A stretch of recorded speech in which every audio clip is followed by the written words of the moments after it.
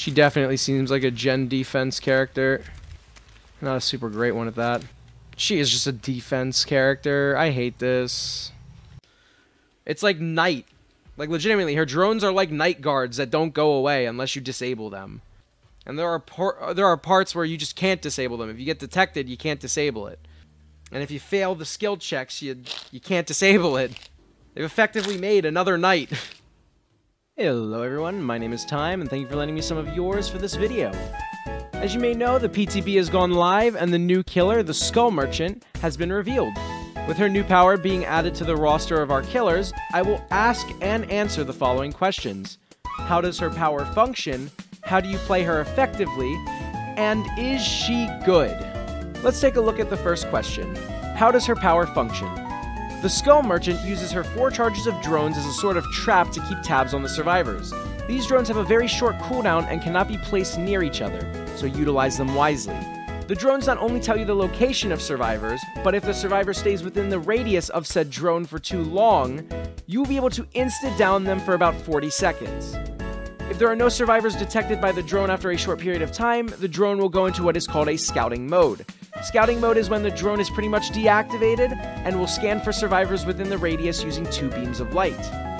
When these lights connect with a survivor, it will reactivate and the survivor will gain progress to become insta-downable. Survivors can attempt to disable these drones, which will send the charge back to the Skull Merchant if they succeed, but they will also gain a trap that the killer can use to track the survivor. These traps have 3 batteries that fully deplete over about 12 seconds.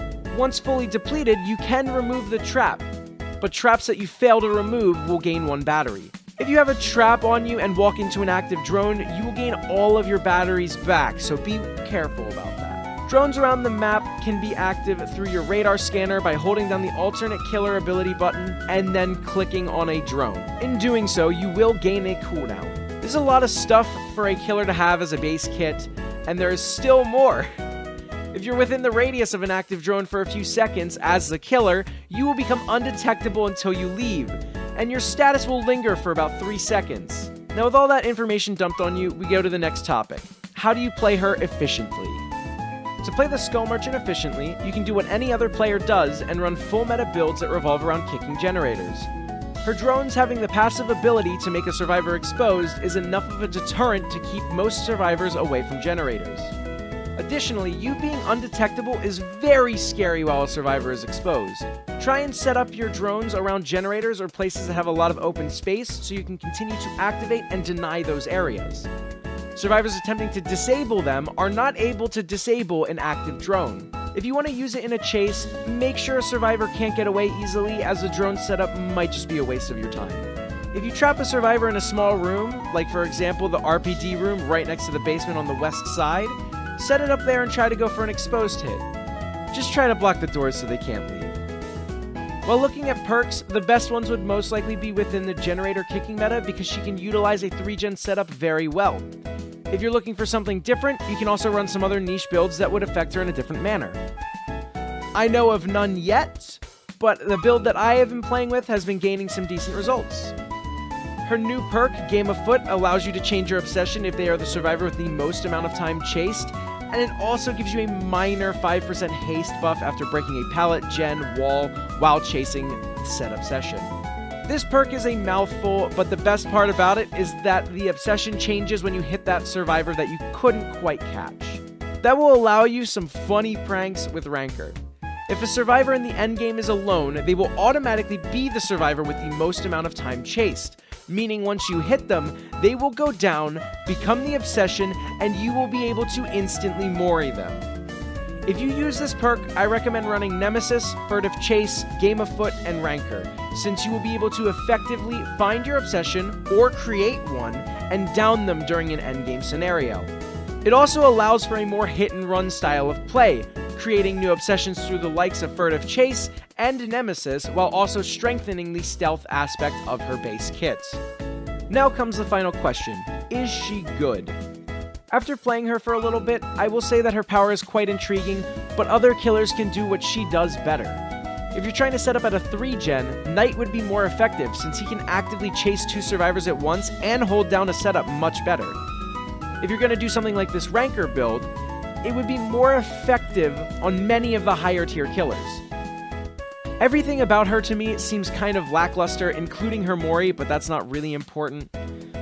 Honestly, she just feels like a worse version of the Knight mixed together with a worse version of the Trapper. Her power is setup based and has little functionality in a chase, making her incredibly loopable. The exposure in her base kit is nice, but more often than not, you'll find yourself looking for the insta-down and not even getting them exposed, because they just leave the radius.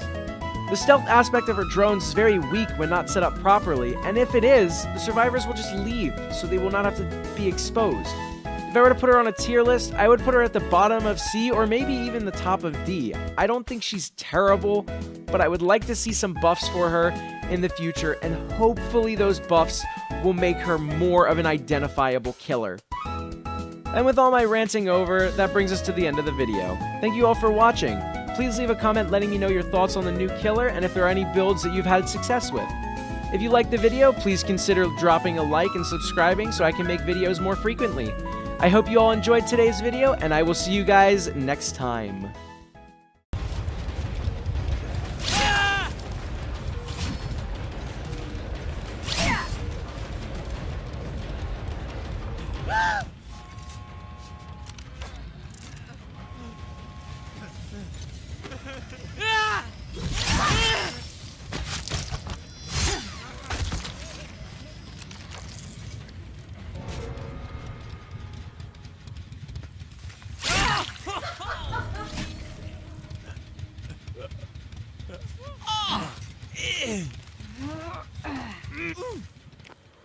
Ugh.